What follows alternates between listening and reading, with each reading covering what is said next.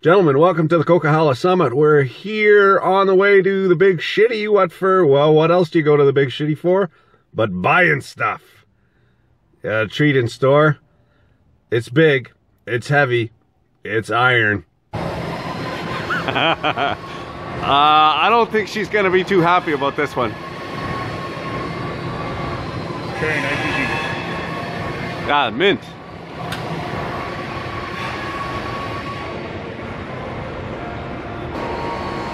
Yeah, I think right over the axle.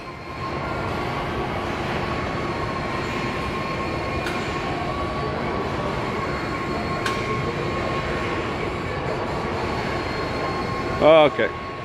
We're at the top of the Coquihalla Summit again. 3.4 kilometers per liter. That's like 8 miles to the gallon. Just sipping the fuel. Sips it. But we are dragging a big old anchor. I'm losing light here, so I got no time to dick around. First off, you gotta back off these jack bolts. That's for leveling the machine. They stick into the wood. However, if for some reason it gets stuck on the wood, those jack bolts would come in handy, hopefully, yeah, maybe not, to lift this thing up so we can put a piece of steel on there and slide it steel on steel. Much lower coefficient of friction. Before anything, you block the wheels. Then you use the combination of the trailer jack and floor jack, sketchy as frig, in order to get the basal platen of the trailer downward. You get all your strap offs and get some fancy blue rigging here. So we put in some shackles into the red heads. You can see here, that's where the impact crusher lives. Or the concrete right out. Hopefully by now you can see where I'm going with this. Okay, it was far too heavy to slide on the wood, so we're just jacking it up and then putting some steel flat bar in there. Steel on steel slides nice compared to steel on wood. What was happening is the come along was pulling the whole trailer back, and of course you really gotta have your wits about you, especially when you're working alone. So it's pulling the whole trailer back, and that was going all daddy wampus on us. It's a bit of a fall there for Humpty Dumpty, so put the kibosh on that and rethought. Now with any luck, that should come.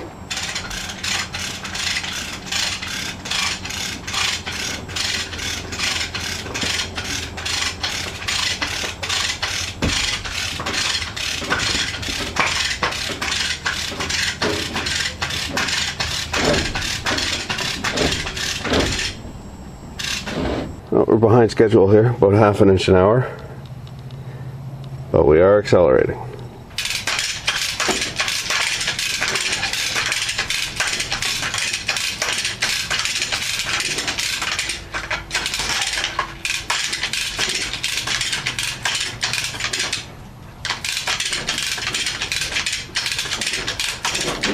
Now we got a ramp fabric cobbled, just and it's tacked there with that I-beam, just to keep her from going too auntie-wampus on us.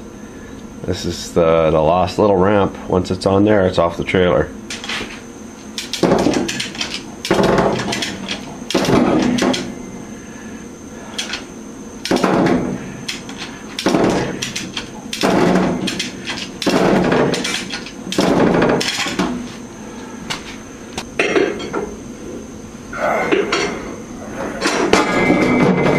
There we go.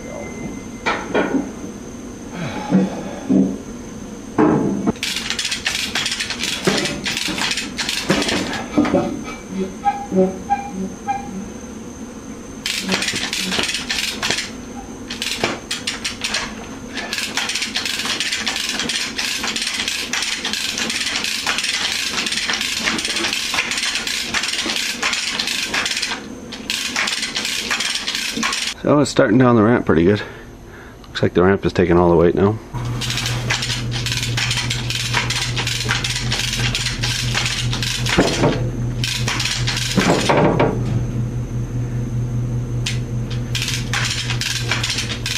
They appear to be off.